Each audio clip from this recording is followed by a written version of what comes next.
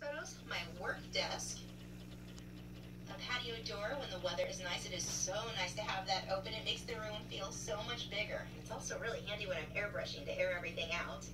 As we move our way around, I've got my shelves with all of my blank canvases and finished paintings that are not hung on a wall. That is all stored there, and lots of different papers. The first thing that I did when I moved in here is cover the entire floor with a very large canvas drop cloth, and then I threw area rugs on top of it just so it felt a little bit nicer in here because, you know, the drop cloth, not so cute.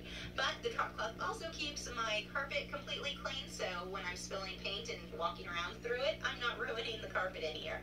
The basket on top of this storage dresser is full of everything from fixatives, airbrush cleaner. I've got paint thinner in there, gesso, all of those type of things is stored or are stored in this basket. The first drawer in this dresser is full of all of my pencil stuff.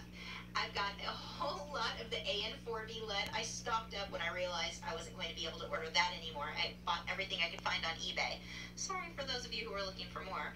I've got erasers, I've got extra paintbrushes and stuff for my colored pencil, just tons of little things like that. I've also got some graphite powder in that red lotion tin there, pencil extenders,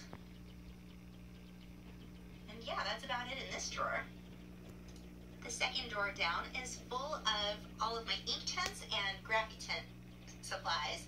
I've got some brushes that I use for all of those.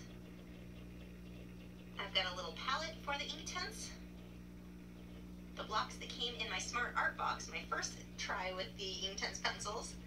I've got a new set of Faber-Castell graphite pencils that should go in the other drawer. I'll be doing a review on those soon.